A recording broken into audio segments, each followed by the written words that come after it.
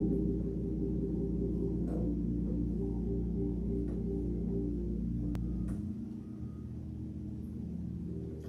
morning and welcome to our virtual service for this, the second Sunday in October. We are so glad to have you to join us this morning as we worship and praise our Lord and Savior, Jesus Christ, God the Father and God the Holy Ghost.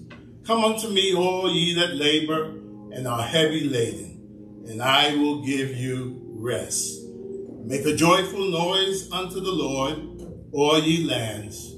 Serve the Lord with gladness. Come before his presence with singing. Know ye that the Lord, he is God. It is he that hath made us, and not we ourselves. We are his people, and the sheep of his pasture. Enter into his gates with thanksgiving, and into his courts with praise. Be thankful unto him and bless his name. For the Lord is good, his mercy is everlasting, and his truth endureth to all generations.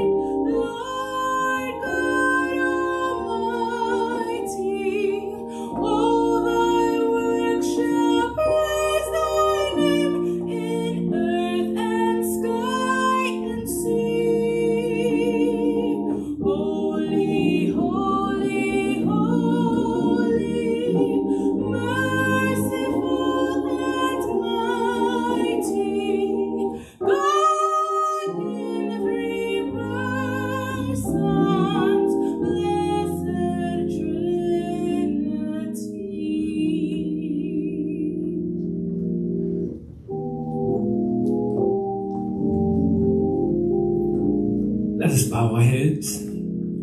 Father, we come before you this morning first to say thank you, Lord, that you allowed us another day, Father, because you didn't have to do it.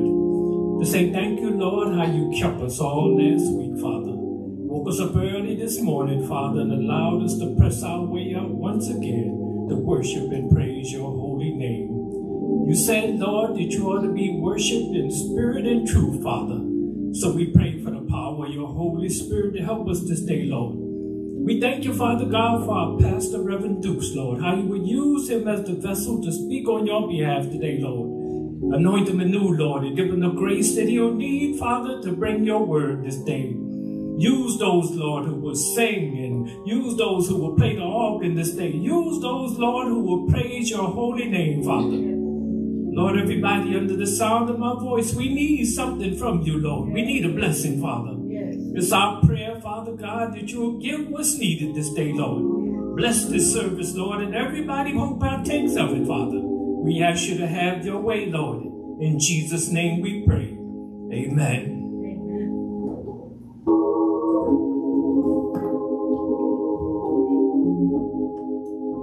Sweet hour of prayer, sweet hour of prayer that calls me from the world of care and bids me at my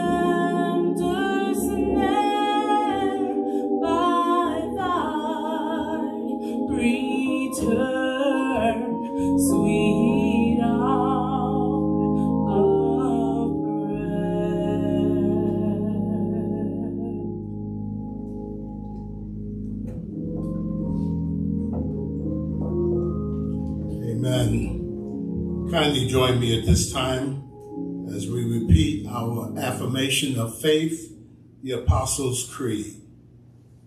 I believe in God, the Father Almighty, creator of heaven and earth. I believe in Jesus Christ, his only Son, our Lord. He was conceived by the power of the Holy Spirit and born of the Virgin Mary. He suffered under Pontius Pilate, was crucified, died, and was buried. He descended into hell. On the third day, he rose again. He ascended into heaven and is seated at the right hand of the Father. He will come again to judge the living and the dead.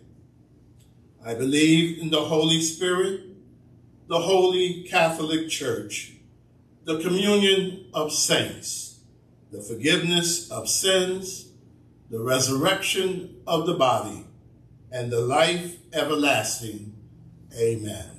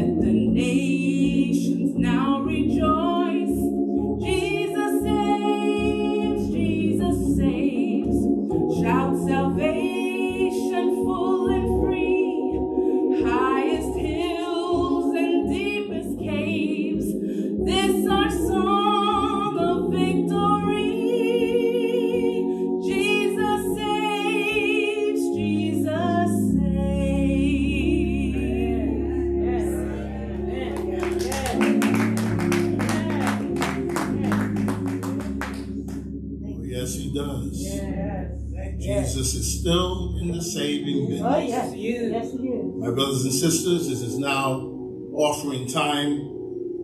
We trust that you have continued to be blessed by these, our virtual services.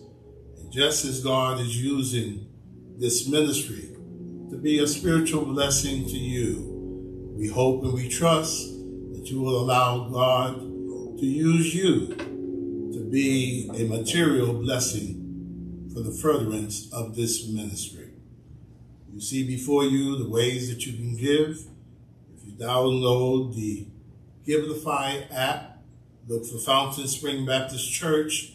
Make sure you have the address of 2011 Grand Concourse, Bronx, New York. For as I have been saying, there are several Fountain Spring Baptist churches in our country. Or if you choose not to give that way, you could always mail a check or a money order payable to Fountain Spring Baptist Church, Post Office Box 644, Ardsley, New York, 10502. Always remember that all things come of thee, O Lord, and of thine own have we given thee.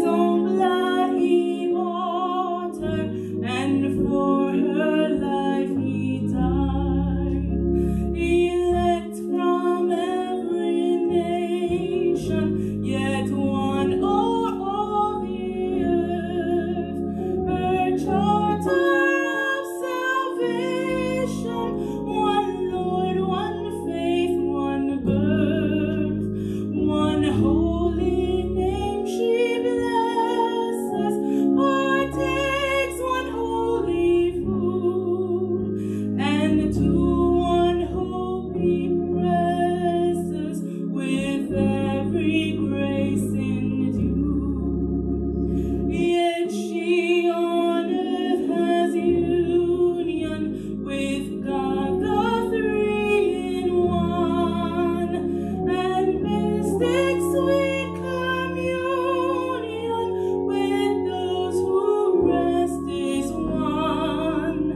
Oh, happy ones and holy, Lord, give us grace that we, like them, the meek and lowly, on high may dwell with thee.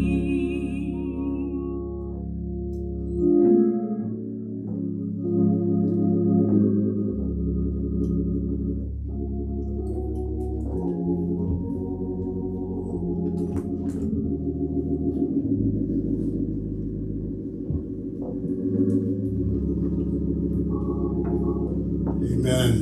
Amen. Truly, the church's one foundation is Jesus Christ, her Lord. Amen. This is a very special day in the life of the Fountain Spring Baptist Church. On this second Sunday in October, we as a body of Christ are blessed to celebrate our 80th church anniversary. Our 80th church anniversary. We thank God for blessing us and for all those who have come this way during these past 80 years. As I often tell the members of our church, there are others who have sat where you now sit. That's right. And a few more sunrises, a few more sunsets. And there will be those who will now occupy the seats that we now sit in. And so once again, happy 80th anniversary to all the disciples and members of the Fountain Spring Baptist Church. Seeing it as how this is our anniversary, I have been led to preach from the 16th chapter, the Gospel according to St. Matthew. In the 16th chapter of Matthew, the 17th and the 18th verse, you will find these words. And Jesus answered and said unto him, Blessed art thou, Simon Bar-Jonah, for flesh and blood hath not revealed it unto thee, but my Father which is in heaven. And I say unto thee, that thou art Peter, and upon this rock I will build my church, and the gates of hell shall not prevail against it. Let us pray. Our Father and our God, it is once again that we, your children, your sons, and your daughters, come before you as humbly as we know how. We come, Father God, thanking you for your love, for your mercy, and for your grace. We thank you, Father God, that you have chosen to reveal yourself to us in the person of God the Father, God the Son, and God the Holy Ghost. We don't take that for granted, oh God, because we realize that there are so many thousands upon thousands who do not know you in the pardon of their sins. And so once again, we say thank you. Thank you, Father God, for this, our 80th anniversary as workers in your vineyard. And now, Lord, we ask that you will have your own way.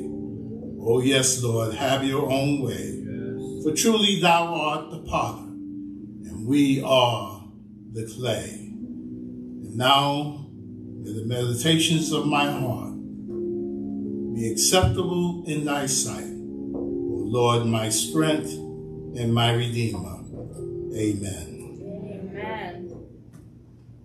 And Jesus answered and said unto him, Blessed art thou, Simon Bar-Jonah, for flesh and blood hath not revealed it unto thee, but my Father which is in heaven. And I say also unto thee, that thou art Peter, and upon this rock I will build my church, and the gates of hell shall not prevail against it. We want to talk for the next little while on the subject, hell can't win. Right. Hell can't win. That's right. Jesus, in this 16th chapter of Matthew, comes to a place called Caesarea Philippi. When he gets there, he raises a question to his disciples. He asks them, whom do men say that the Son of Man is? They begin to answer him. They say that some say you're John the Baptist. Some say that you're Elias. And some say that you're Jeremiah or one of the prophets. Jesus then turns to them and he raises the question that we each must answer. But whom say ye that I am? Simon Peter calls out, as he usually does, and he answers our Lord by saying, Thou art the Christ, the Son of the living God. Jesus responds to him, saying the words that we use for our text, found in the 17th and 18th verse. But for this moment, we want to focus on what he says in this 18th verse. He declares, And I say also unto thee, that thou art Peter, and upon this rock I will build my church, and the gates of hell shall not prevail against it. That's right. I say to you that hell can't win. That's right. When he says the gates of hell shall not prevail against it, he's not saying that he and his church are on the defense. That's right. No, he's saying that he and his followers, his church, are on the offense. In fact, he's saying that we are now at the very gates of hell. And as we enter, they shall not prevail against us. I tell you, hell can't win. Go ahead. All right. Well, Go ahead. how do we know that hell can't win? Well, I don't know about you, but I've searched the scriptures. Yes. And it seems like almost every place I go, there is evidence in the scriptures, his word, that hell can't win. That's right. It started out, to give you a few examples, it started out in the Garden of Eden, after mankind had disobeyed God. When God came walking in the garden, in the 3rd chapter of Genesis, it says that Adam and Eve went and hid themselves, and they tried to show fig leaves together to hide their nakedness. When the Lord questioned them to see what had happened, finally Eve says that the serpent beguiled me and tempted me to eat of that tree that you commanded me not to eat. The Lord God turned to that serpent, and after bringing judgment on him, he said something very interesting. For God said that I will put enmity between thee and the woman, between thy seed and her seed.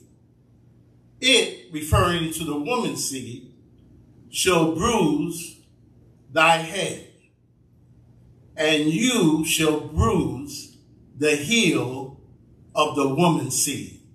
In other words, my brothers and sisters, God is setting the parameters for this battle that begins in the beginning of time. And we'll go through all of the history of both the Old Testament and the New Testament. And we'll conclude at the end of time. But I stopped by to let you know that hell can't win. God says that the seed of the woman will bruise the seed of the serpent head. In other words, the blow to the serpent's seed head is a mortal wound, a deadly wound. Yes. But the seed of the serpent will from time to time bruise the heel of the seed of the woman, something that is not life-threatening. So God declares early on in Genesis that hell can't win. Yeah. We go on and we leave Genesis and we go down to Exodus. We find in Exodus that God's people, the children of Israel, have been enslaved in Egypt for over 400 years. When God gets ready, he sends them a deliverer, a man by the name of Moses. You know the story. God says to Moses, go back down into Egypt and tell old Pharaoh that I said, let my people go. Moses did as he was commanded to do, and yet Pharaoh would not let the children of Israel go. No, it took 10 plagues for Pharaoh's heart to be changed to the extent that he would let God's people go. And it wasn't after that last plague, when God sent the death angel, that Pharaoh was so broken that he told Moses to take everything, take his people, and get out of Egypt. And so Moses and the children of Israel left Egypt. And on their journey, they came to the Red Sea. And while they were waiting at the Red Sea, Pharaoh had a change of heart. He decided that he was going to go after these Jews. And so he summons all of his men, their horses, and their chariots. And they pursued after Moses and the children of Israel. They found them when they were at the Red Sea. The story is told that Moses had his back toward the Red Sea, with mountains on either side, and Pharaoh's army chasing him down. At that point, God spoke to Moses and said, I want you to tell my people something.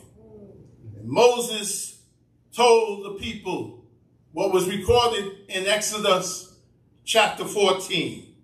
For he said, fear ye not, stand still, and see the salvation of the Lord, which he will show to you today. For the Egyptians, whom ye have seen today, ye shall see them again no more forever. The Lord shall fight for you, and ye shall hold your peace. I tell you, my brothers and sisters, hell just can't win. If that's not enough, as I peruse through this book called the Bible, and look for other examples of how this thing is going to turn out, I run across a passage of scripture that is found in 2 Chronicles, the 20th chapter. Yes. In that chapter, there's a king by the name of Jehoshaphat, That's right. king of Judah. He gets a message one day that the children of Moab and the children of Ammon have formed a league together, and they are on their way to battle and fight against Judah. Jehoshaphat quickly reasons within himself that there are more of them than there are of his people. That's right. And so, in distress, when he has nobody else to turn to, he turns to God in prayer. Yes. He acknowledges who God is. That's right. Yes. He says that God is the creator of the heavens and the earth. Yes. Not only does he acknowledge who God is, but he reminds God of his relationship with his people, the children of Israel. That's right. And then he even goes so far as to say to God, when we could have destroyed the Moabites and the Amorites, you wouldn't let us do it. You told us during the time of Moses to pass by on the other side. And now look what they're up to. They're coming with all of their forces to battle against us and to destroy us. And God, we have no strength against such a great multitude. About that time, God got into the spirit of one of the men that were in Jehoshaphat's company. And God spoke through this man. And God said to Jehoshaphat and to the people, thus saith the Lord unto you, be not afraid, nor dismayed, by reason of this great multitude. For the battle is not yours, but it's God. I tell you, my brothers and sisters, on this anniversary, I stopped by to let you know that hell can't win. Yes. But that's not enough. Yes. Yes. We see that the psalmist got into this also. For the psalmist realized that we will all have troubling times and enemies during our lifetime. Yes. Yes. And he said in the 37th Psalm, Yes. he declared, fret not thyself Yes. because of evildoers. Yes. Yes. Neither be thou envious against the workers of iniquity, for they shall soon be cut down like grass and wither as the green herb. The psalmist would have you to know that hell can't win. And then, my brothers and sisters, as we turn our pages to the New Testament, Yes. we see that one comes down to the banks of the Jordan. Yes. Yes. And John the Baptist declares to those around him, behold, the Lamb of God, which taketh away the sins of the world. After he's baptized by John, the Bible declares that he goes immediately into the wilderness, That's right. where he stays for 40 days and 40 nights. And at the end of that period, he is tempted 3 times by old Satan. Satan trying to bruise his heel. That's right. But at the end of that period, Jesus comes out of the wilderness. And one of the first things that he does, according to Luke chapter 4, he goes into the synagogue. He sits down, and it came his time to read. The Bible said that he took the scroll from the prophet Isaiah, and he found the place in that scroll where it declared that the Spirit of the Lord is upon me, because he hath anointed me to preach the gospel to the poor. He hath sent me to heal the brokenhearted, to preach deliverance to the captives, and recovering of sight to the blind. I want to focus in on the fact that in this, his trial sermon, he declares that God has sent him to preach deliverance to the captives. to those who are bound. Kind of reminds us of that picture of the children of Israel back in Egypt, when God sent a man by the name of Moses, a type of Jesus Christ, told Moses to go down and deliver my people from Egypt, which also was a type of hell itself. I tell you, my brothers and sisters, hell just can't win. And so Jesus said that that was his assignment, to preach deliverance to the captives. Well, how is he going to do that, Brother Pastor? Well, on another occasion, Jesus said, and it is recorded for us in Matthew chapter 12, verse 29. He says something very strange. He says, or else, how can one enter into a strong man's house and spoil his goods? He first must bind the strong man, and then he will spoil his goods. Let me see if we can take that apart for you just for a minute or so. How can one enter into a strong man's house? That strong man that Jesus is referring to is Satan himself. His house is hell. His goods are people.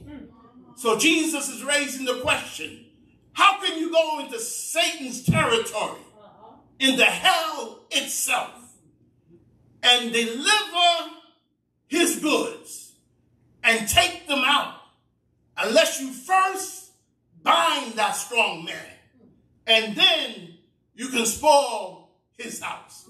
Well, my brothers and sisters, it was at Calvary that my Lord and your Lord, my Savior and your Savior, he bound that strong man who had been strong for a mighty long time.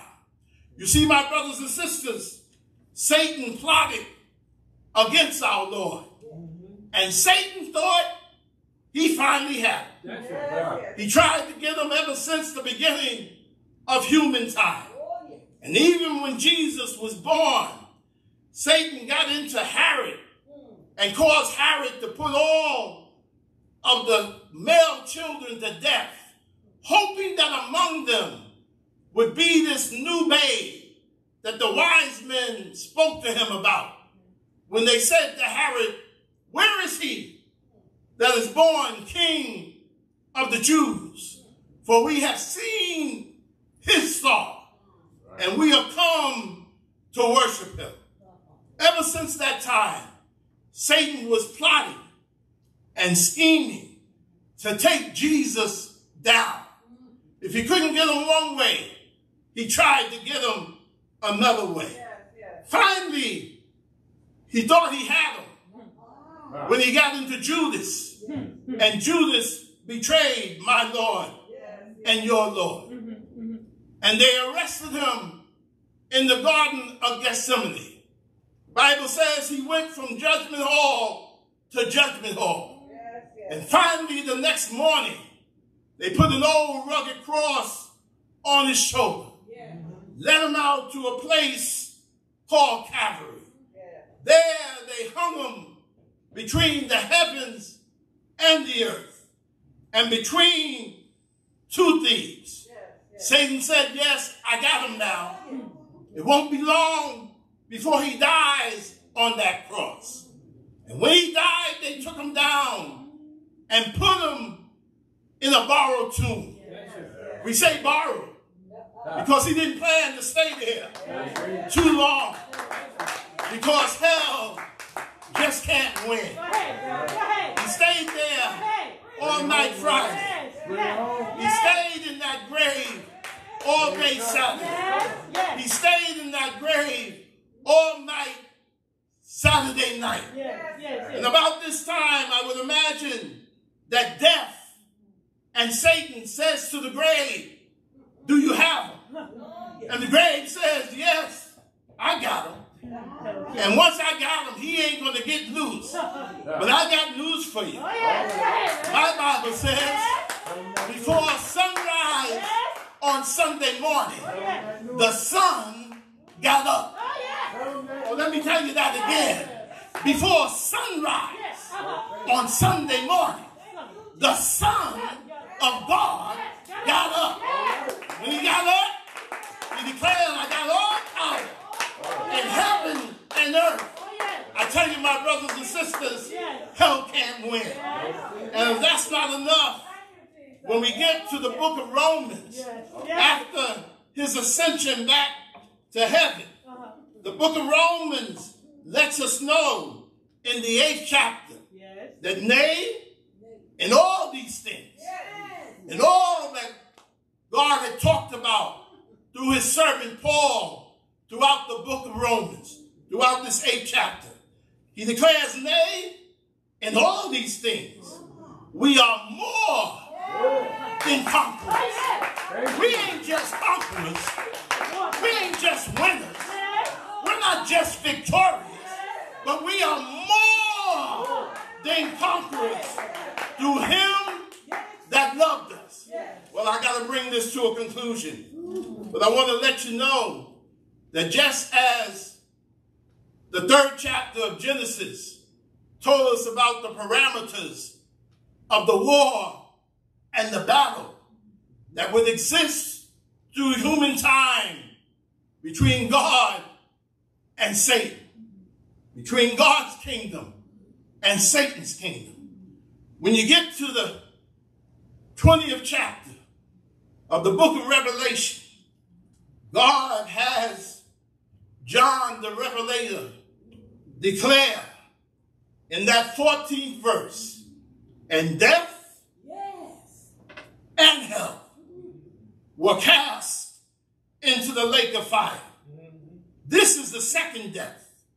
And whosoever was not found written in the book of life was cast into the lake of fire. In that very next chapter, God starts off all over again. For John declares, I looked and I saw a new heaven and a new earth and a bride coming down out of heaven. I tell you, my brothers, from one end of this book to the other, God gives us many examples of why we ought to have the confidence that hell can't win. And because hell can't win, because in Jesus we have the victory, can't nothing do us any harm. Oh yes, it may upset us a little while, but you got to always remember that God got your back. And if God got your back, he's more than the whole world against you. I tell you, hell can't win. I don't know about you, but I'm glad about that. I'm glad to remind myself and to let God's word remind me when I get this in despair, when I get distressed, when all this stuff is going around all over this nation, when we're faced with disease from one end to the other, when we're faced with all this corruption in our political system, when we're bogged down for all these diseases, when we find trouble on every hand and enemies trying to pull us down, I got news for you. I steal away and I go to God in prayer. Why do I go him? Because he'll remind me that hell just can't win. Oh, hallelujah. Hell can't win. We've come through 80 years at a church, and even though hell tried to pull us down, hell just can't win. Because this church is built on nothing less than Jesus' blood and his righteousness. On Christ the solid rock will stand. All other ground is sinking sand. God bless you. God bless you. God bless you. And never forget, I don't care what it is that the devil throws against you, hell just can't win. It may slow you down for a little while, but that's all right, because my Bible tells me that the sex of a good man Yes. are ordered by the Lord. Oh yes, you may have to go through some water every now and then. You may have to even go through the fire. But he promised that you wouldn't go through it all by yourself. He said, I'll be with you. Yes, he'll be with you. God has your back. Aren't you glad? Aren't you glad? Wherever you might be, aren't you glad that his word tells you that hell just can't win? God bless you. God bless you. God bless you. Thank you. We wish at this time to extend an invitation on behalf of Almighty God to whoever hears him now calling you. Maybe you've been on the outskirts looking in.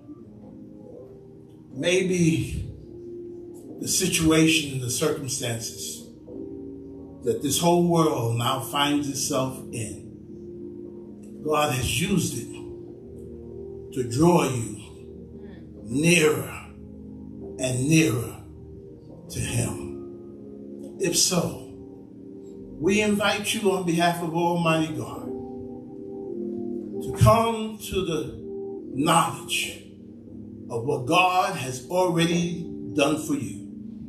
His son, Jesus Christ, died for you. He died so that you might have a right to the tree of life.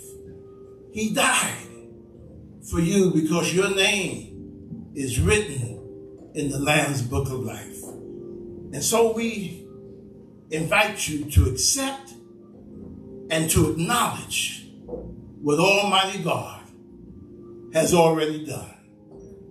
Wherever you are, throughout this country, throughout this world, just say, oh Lord Jesus, I surrender. I surrender all. All to you, my blessed Savior. I surrender. I surrender it all. And if God has brought you to that moment, the most important moment in your life of decision, please feel free to write to us and let us know. And if you want to become a part of this congregation, we welcome you. All you have to do is let us know, and we will correspond with you and have you to become a part of the ministry of the Fountain Spring Baptist Church. It's just a portion of God's vineyard. For you see, God has a great big vineyard all over this world. And we're just happy to be called a portion of his vineyard. May God bless you to come. At this time, we'll have our altar call by our assistant pastor, the Reverend Henry Jennings.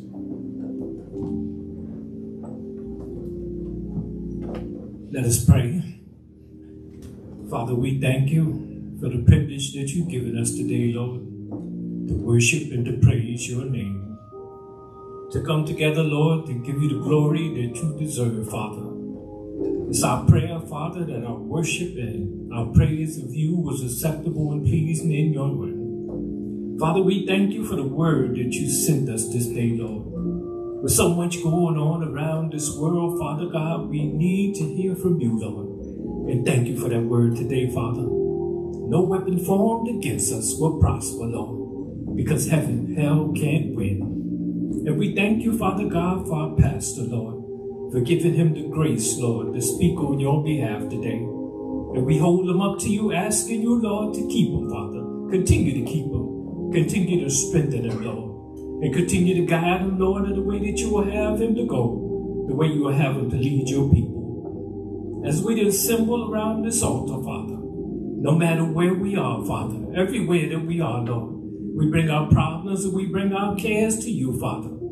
Because first of all, we know you care, Lord. We know that you know all about it, Lord, that you had a solution before we had the problem. So, Father, we hold it up to you, Father, and ask you, Lord, to look on us as only you can. And in your own perfect time, your own perfect way, Father, come through for us, Lord. It might not come when we want it, Lord. It might not come the way that we need it, Lord.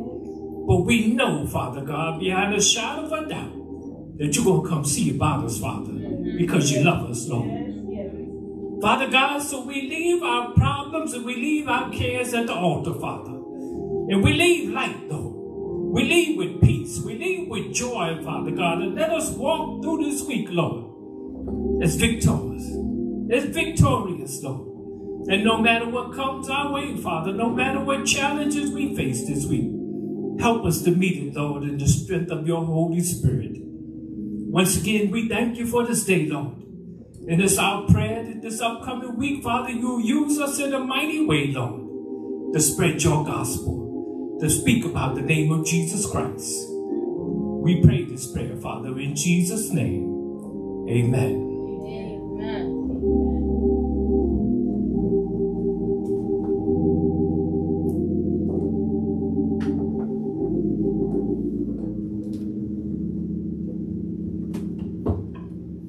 Now let us prepare for our benediction.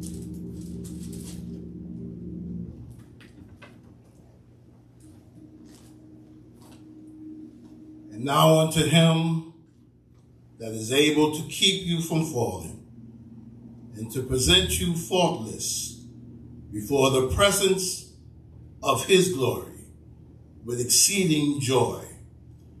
To the only wise God, our Savior, be glory and majesty, dominion and power, both now and forever. Amen.